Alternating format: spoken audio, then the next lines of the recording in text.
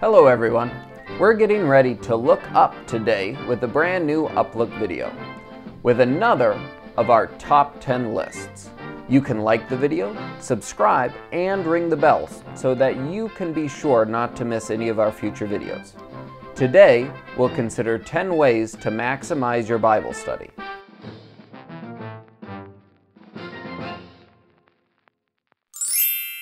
In 2 Timothy 3, verses 16 and 17, the Apostle Paul explains three vital facts.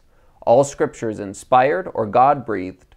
All Scripture is profitable, positively and negatively, for faith and practice. And all Scripture is necessary to equip us for every good work. So I guess we'd better know about it, so we can live it. Here's the first step in the process. Just do it. Have a set time for study is our number one on the list. Some people work better in the morning, some people in the evening. Some people can do it in 20-minute segments. Somebody has to take a 3-hour chunk on Sunday afternoon or Saturday morning. But whatever the case is, experiment a bit and then commit to a certain practice, a regular way of doing your Bible study. And a good way to help with that is our number 2, get organized. Keep your supplies in one place. Bible study shouldn't be like a scavenger hunt where you have to go running around looking for pens and papers and books and so on. If you don't have the luxury of a desk, an office, at least a briefcase, you can keep your books open, you can have everything there so that when you do sit down to study, you can get right at it and not waste a lot of time running around. And probably in that organization, number 3, have rough note paper and finished notes. You want to be able to try various things and theories and so on without messing up your finished notes, but at the same time, you don't want to leave everything rough. You want to capitalize on what you've learned so you can use it again. And what I suggest is getting a loose leaf notebook, the paper about the size of your Bible, so that you can take the notes out, your finished notes, and take them with you if you have an opportunity to speak somewhere.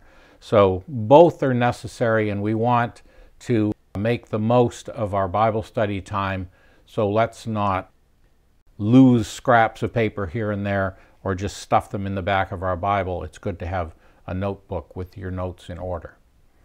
Good. And number 4, you may find cross-reference notes helpful in your Bible. So instead of your own notes, now we're looking at the notes in the Bible. Obviously, a Bible with a little wider margin is helpful here, but the method that I've used that I found very helpful is on your first reference, you have the next reference placed there. So at Romans 3:23, you will have the next reference given to you. When you get further into the chain, then you will not only have the reference that you're referring to and the next reference, but you'll have the first reference in the chain. So wherever you're looking in your Bible, when you find that, you'll immediately be able to go back to the first reference and start where it originally is.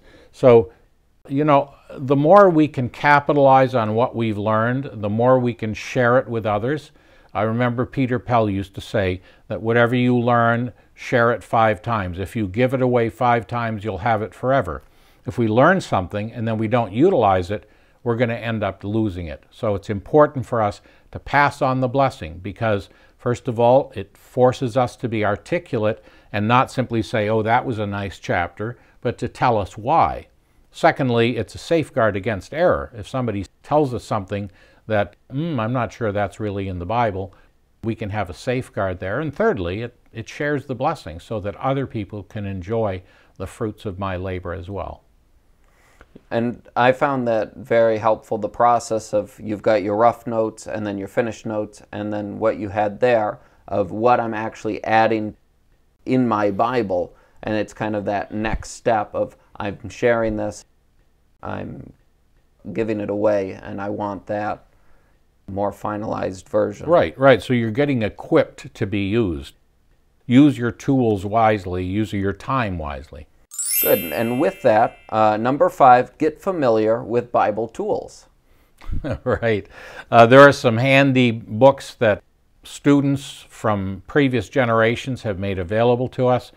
W.E. Vine's Dictionary of Bible Words is invaluable because, as we learn very quickly when we begin to study the Scriptures, the English words don't always match the Greek words as we understand them. Sometimes there are subtle differences between different expressions of the same word. So having a Bible dictionary is helpful for that, but also a concordance, and of course a lot of it is now available on software so that we can actually use our computers to do word searches, phrase searches, and so on, that this whole generation has been so enriched with resources that are available, there's really no excuse. Of course, Bible atlases and handbooks, which give us background about people like the Sadducees and the Pharisees, or the Philistines, or whoever it may be we're studying. It's good to have a good, like a Haley's Bible Handbook or something like that as well. Number 6 is an essential for Bible study, and that is to pray before, during, and after. There are 3 big reasons that we ought to always keep praying, and one is so that we see the truth, and secondly is so that we understand the application of that truth to our lives, and third, that we'll have the courage and the willingness to obey it and put it into our lives. I have a little old tract by George Mueller. It's simply called First. And he talks about the idea that in the morning, the first thing I need to do is to get my soul happy in the Lord's presence. And the way he found most helpful was to, first of all, ask the Lord for his guidance and direction from the Word, and then to begin to read the Scripture. And he said it wasn't long as he thoughtfully read the Scripture that he was called on to make confession for something that was not in line with the Scripture, or maybe an expression of thanksgiving or praise for some glorious truth there. Whatever it might be, maybe intercession for someone. As he's reading a verse, he thinks, here's someone who needs that today, someone who's going through a hard time. So he found that he could simply pray up the Scripture, and that it was impossible really for him not to get his soul happy by reading the Scriptures and then praying it up in various forms, whether thanksgiving or praise or intercession or supplication or worship.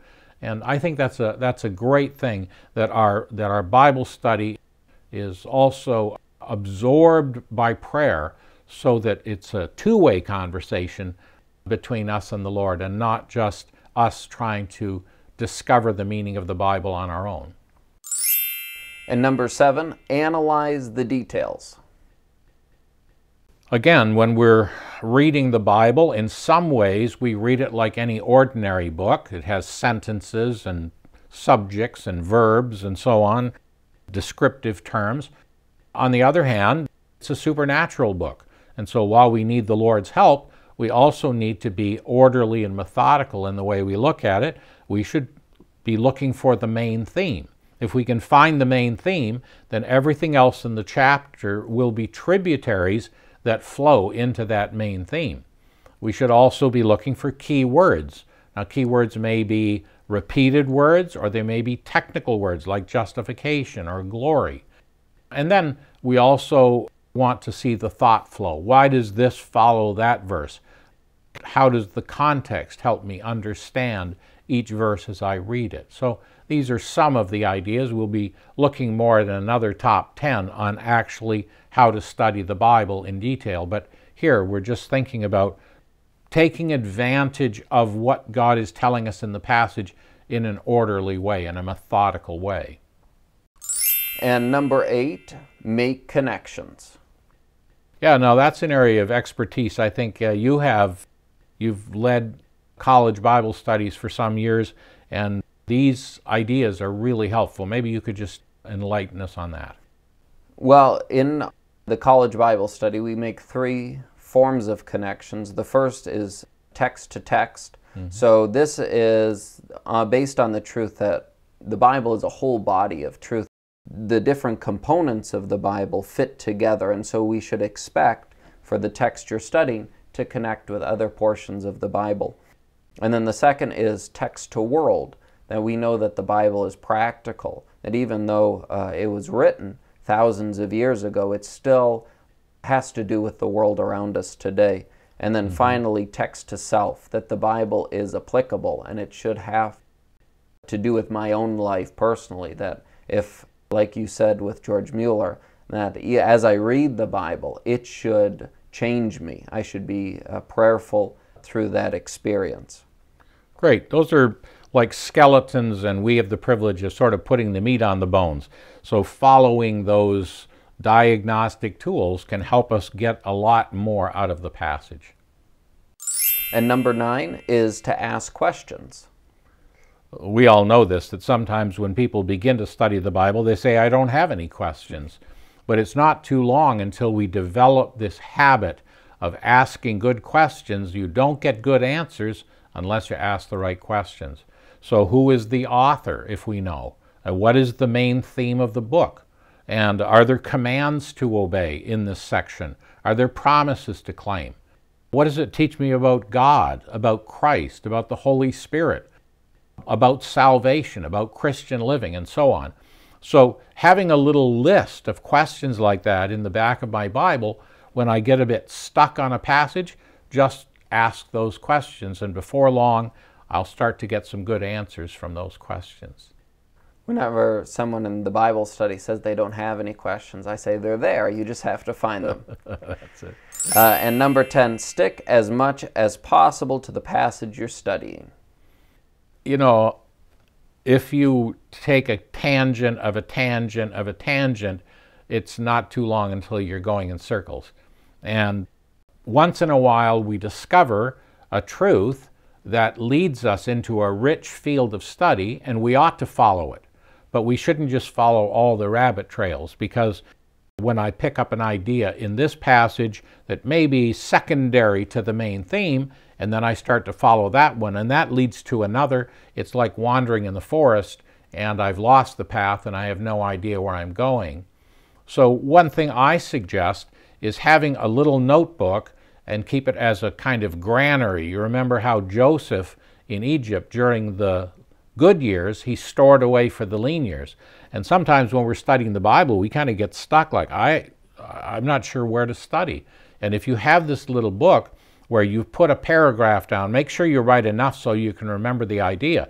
But if you're studying a passage and you say, well, there, Melchizedek, I really ought to study Melchizedek sometime. Maybe not today because it'll take me away from the main theme, but put down a little paragraph there. I want to study who is Melchizedek and how does he relate to Christ. And then later on, when I'm a bit dry and I need something to stimulate my thinking, I can go back to my granary and say, now there's something that I really ought to study, and it'll give me a boost. So it's not that we don't study these things, but we don't want to bounce off one thing and then another and never accomplish anything, like the man in Ichabod Train who jumped on his horse and rode off in all directions. We want to have a path and follow that path. So by all means, when we think about Bible study, we can maximize it. We can use the time efficiently. Some people say, look, I'm sorry, I don't have 3 hours a week. Well, God doesn't ask for what we don't have, but what we do have. Do you have 20 minutes? It's amazing what God could show you in 20 minutes a day. As you ask Him to show you, and as you read carefully, and as you observe, and as you draw conclusions, and as you make careful notes, it's amazing what you could do in 20 minutes a day. So by all means, get into the Word of God and use some help, some study helps, some techniques to maximize, to get the most out of your study. And God will richly not only bless you, but bless others as well. The Apostle Paul says in 1 Timothy chapter 4 and verse 15, meditate on these things. That means run it back and forth through your mind. Give yourself entirely to them, that your progress may be evident to all. Take heed to yourself and to the doctrine. That is, apply what you're learning. Continue in them, for in doing this you will save both yourself and those who hear you. you can have an influence for good on others in saving them from wasted life, bad decisions, etc., etc. If you're in the Word, learning it and living it, you can have an influence for good on others as well.